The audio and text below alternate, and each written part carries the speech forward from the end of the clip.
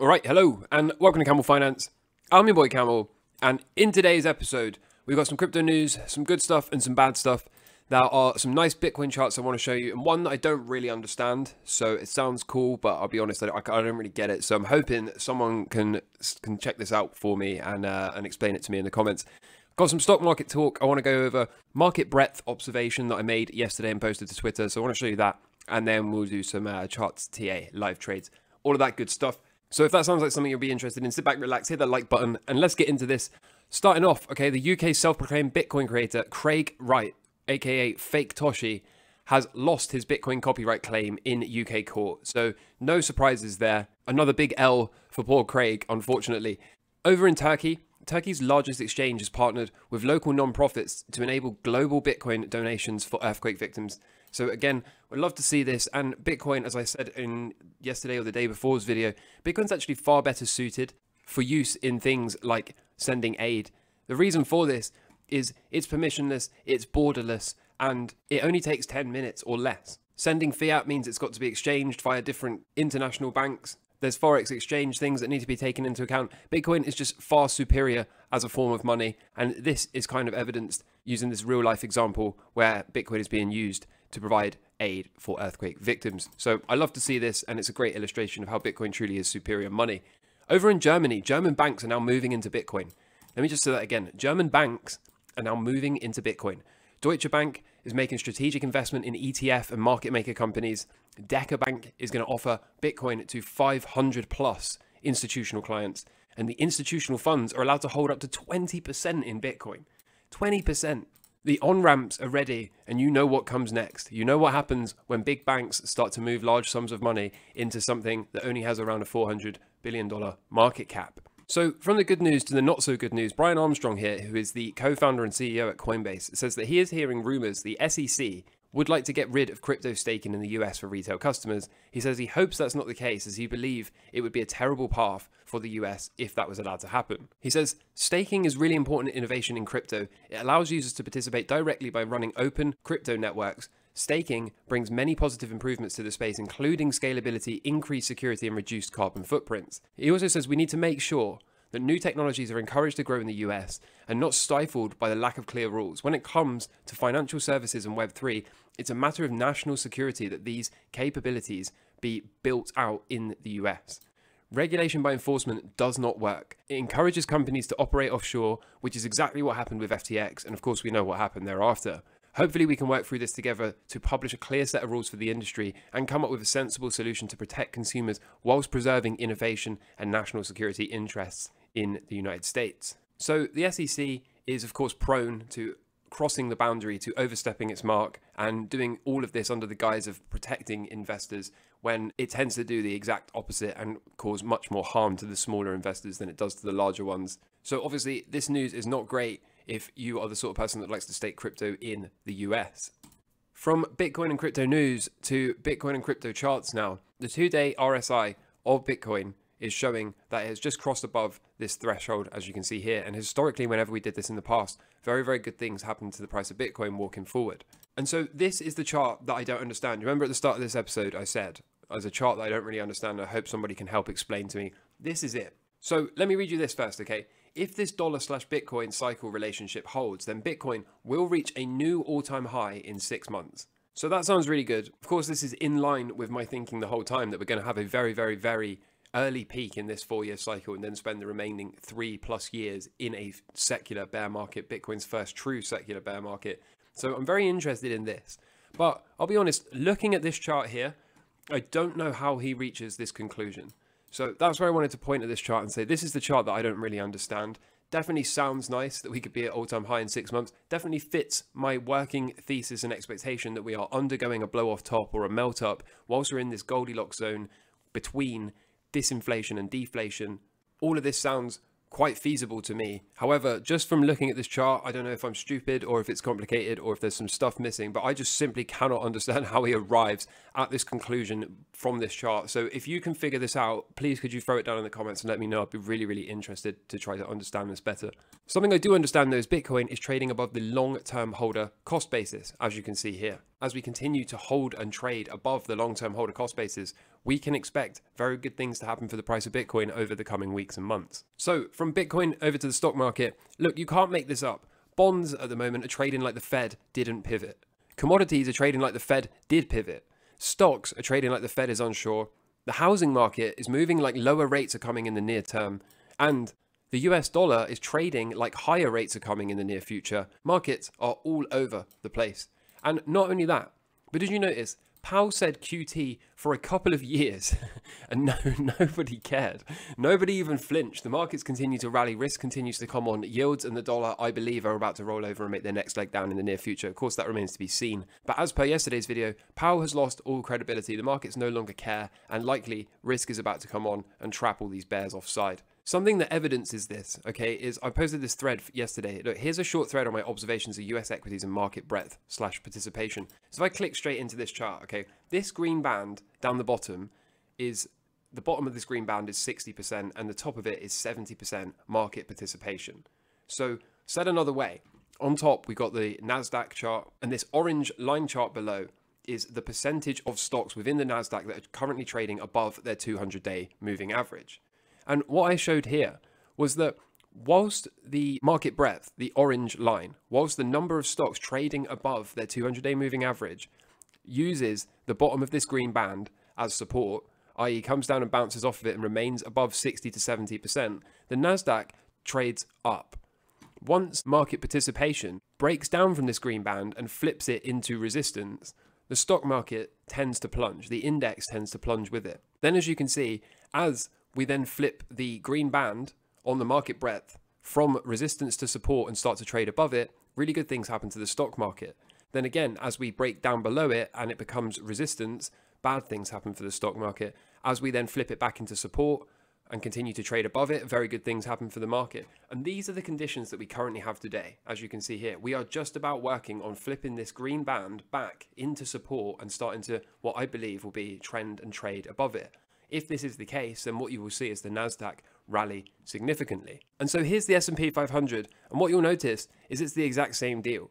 Lose this green band between 60 and 70% participation for the S&P 500 stocks trading above their 200-day moving average, and what you see is bad things happen to the stock market. Flip that back into support and start to trade above it, and good things happen. And you can see, again, for the S&P 500, same as the NASDAQ. We are just about to flip this bull market support band, this 60 to 70% participation rate, into support. And whenever this has happened historically, good things have happened for the stock market. It's a very similar look for the Dow Jones. Okay, very, very similar look. And again, we are looking, having lost this here at the top and traded below the 60 to 70% participation range, we are now looking to flip this into support and start to trade above it. If this is going to continue, then we can expect higher stock prices over the coming weeks. This is also, in my opinion, a very bullish look. And the reason for this is quite simple. If we had the top 3 or 4 or 10 companies in these indexes carrying the index higher, that would of course be very misleading because the majority of the stocks would not be participating in the rally. But that is not what we see. We see 70% of Dow Jones stocks currently trading up, trending above their 200-day moving average. We see 71% of S&P 500 stocks trending up above their 200-day moving average. And we see almost 72% of the NASDAQ stocks trading above their 200-day moving average. So things continue to look constructive as far as I can tell. Remember, whilst everyone keeps overlaying fractals from 2001 and 2008 to the S&P 500, what about this 1960s to 1980s fractal, as you can see here? If this was to repeat, we would be at all-time highs in absolutely no time. And of course, with all the bearish sentiment out there, I believe the path of most pain is higher, as I've been saying over and over again. Lastly, before we move into some charts, after record outflows of foreign investment in the US stock market, money is finally returning to the US from overseas, as you can see here. The only time that this didn't lead to higher stock market prices was the 2008 great financial crisis. And so, hopping into some charts, here's the dollar. Okay, the dollar, is it going to rocket higher? Is this going to turn out to be like a bull flag that resolves to the upside? Are we going to be targeting 105 and change? Or is this thing going to roll over sharply? I think it's likely to roll over sharply. But of course, I have no idea. We just take it one day at a time. It's interesting for me to see the yields coming off. Rejected at resistance doesn't mean it couldn't pop higher. but this is the look that I've been calling for. This is what I expected to see. Yields get rejected at resistance and roll over. 2-year yield could be a bull flag, or it could be about to roll over and come lower. Gold and silver, we're still sitting on the side, patiently waiting to see if we can get one of these setups. And here's silver. So again, we're just kind of waiting to see if we can get one of these falling wedges set up, and then we'll look to long the breakout if we can get it. The FTSE 100 continues to push higher. So again, not really a bear market rally look at all, is it? It continues to just make new highs. So happy days there, long and strong continue to push. The VIX, I wanted to show you something that's potentially a little bit controversial here on the VIX. I was thinking about this earlier. So I have to first of all take a couple of steps back. This red trend line, okay, it started life looking a bit like this, and then we wicked it, and I moved the trend line to the top of the wick, and it did while, and then we wicked it a couple more times, and I moved it over, and we've kind of done it again. And I was thinking, do we move this trend line over here? But then we only have a couple of touches now, and so it doesn't really fit very well. And so I was thinking about this, and first of all, I know what some people are going to be thinking. Some people are going to be thinking, you can't keep moving the trend lines. You can't keep moving the trend lines. Well, yes, I can. It's my strategy. I could do whatever I want. The other thing is TA, technical analysis trading, is a form of art, okay? Don't let anyone ever tell you how to paint. You do you. If you like to move the trend lines, you can move the trend lines, and that's exactly what I'm going to continue to do. This is exactly how I always have traded, and it always has worked fine for me. However, it's important to point out that the reason moving the trend line works is because it's about finding the area that the market is respecting. It's also worth pointing out here that a lot of people don't like diagonal trend lines for this reason. I would personally argue there's nothing wrong with diagonal trend lines, you just have to know how to use them. I think it's all about finding the level the market is respecting. I was playing around with this morning, and I think the market was actually respecting this level pretty well here. And I think since then, we've been setting this new trend line that sits much more nicely in here, right? This new purple trend line seems to encompass the most amount of touches. Yes, we wicked it yesterday and we closed immediately back below it, but I don't like the idea of having this here where it's kind of showing only 1 or 2 touches. And I also don't like the idea of where it connects a bunch of touches, but now we've got this weird sort of waddled out sideways breakout. So I think I'm going to get rid of this red trend line. I don't really think we need that anymore. And I think my focus is going to be on this purple trend line. So if you've got a problem with that, then I understand. But like I said earlier, trading and TA, a lot of it is an art form, and don't ever let anyone tell you the right or the wrong way to paint. So this is how I see it. This is what I'm going to be trading from now for the foreseeable future with the VIX. Ultimately, it doesn't change much. Get above this purple trend line and it'll be time to put a hedge on. It will be time to manage the risk. But all the while we're contained underneath this, I do expect this to resolve to the downside. Hopping into the S&P 500, you can see right here, we are right into trendline support. So kind of pennanting here before we're going to make a decision, aren't we? We've got this kind of this squeezing situation occurring.